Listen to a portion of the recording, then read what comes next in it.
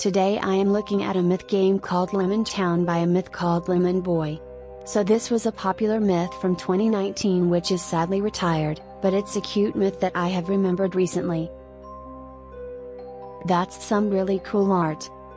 So the myth involves a town in a fruit world, located in a magical realm. So Lemon Boy is the king of the town which is inhabited by fruit. Lemon Town is a place that is in the center of the lemon realm. Lemon Boy became king at the young age of 17, and his name is Louis. However, he became the king after overthrowing the kingdom's previous leader. He even imprisoned the previous king, then brainwashed all the citizens so that he could keep the town's past a secret. He mostly has positive relationships with the citizens, but some are negative. He somehow still has a positive reputation. Do go check out this myth as it is really cute and has a lot more to discover. Thanks for watching.